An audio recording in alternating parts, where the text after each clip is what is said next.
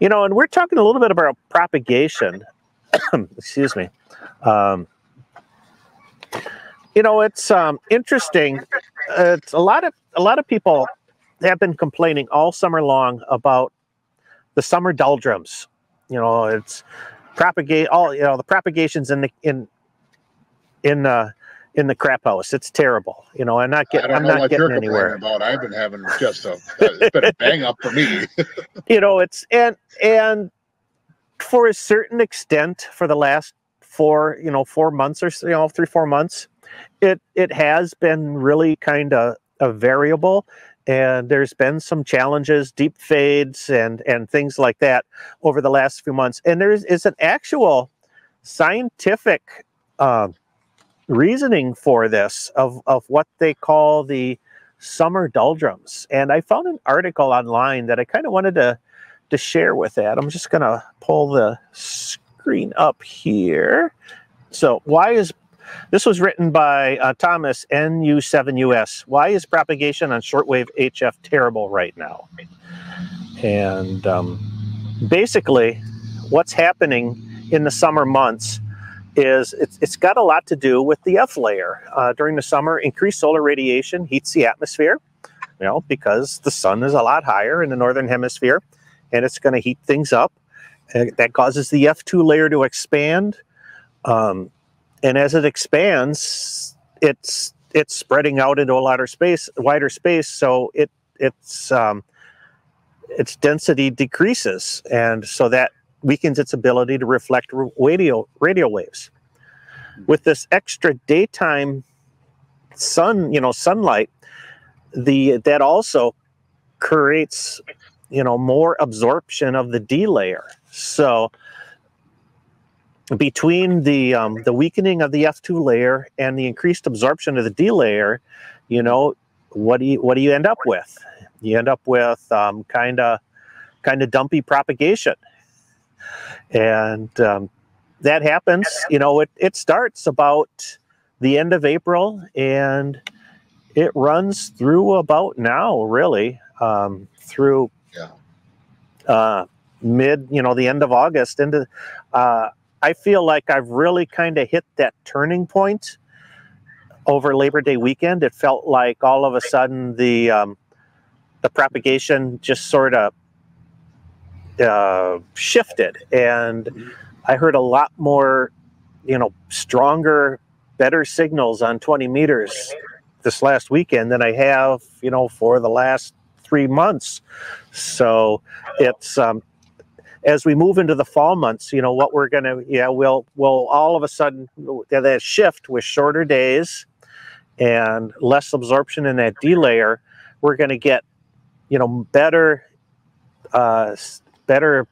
performance on these upper bands, especially now that we're at the peak of the solar cycle. Listen for 15 meters, 12 meters, and especially 10 meters, because from now until, 10 meters is going to get progressively better until we get to like December, January, and it's just going to be, December 10 meters is always amazing. That's why the 10-meter contest is in December. That's the perfect month for the 10-meter band, because just short days, even though 10 meters is a daylight band, it's just that those short days with reduced absorption really just kick that band into overdrive. So. Yeah, especially gray line, 10 meters in the winter is stupid crazy. That's the time that I've worked 10 meters on Japan in not great conditions. That's when you really need to be listening to that in early morning or late afternoon, early evening, right around dawn and dusk, when that gray line comes through, and then that's when you pick up some real fun stuff. You can hear it come in. You're just listening, and then there'd be a very faint station. And I heard a very faint JA station, and I waited about 20 minutes, and then it got booming. And that's when I made my call, and I picked them up on the first call. I'm like, oh, yeah. Your contests, your big contests are all late October, early November, right? Those are the ones, and again, there you go, because they're picking up that. Now, another thing, too, is that in the summer, on the lower bands, we're affected by storms, right? All the atmospheric stuff. You don't have any of that in the fall, right? You don't got to worry That's about correct. that. At least up here in the northern hemisphere, that helps out. So I'm really looking forward to this winter, especially stuck at home. And, you know, what else you got to do here in Wisconsin other than, you know, build snowmen? Well, we can work a lot of DX this year, I think. It's going to be, because this is the peak. We're at the top of the cycle right now. So it's and as Colin says, it's not, you know, in VK, it's not terrible here, but it's also their spring. So it's you'll as we get better, you know, as our conditions get better and better, you know, them in the southern hemisphere, they're going to see that shift the other direction. So so this is probably the time, guys, if you want to work Asia, Australia, this is when you got to start trying to work them.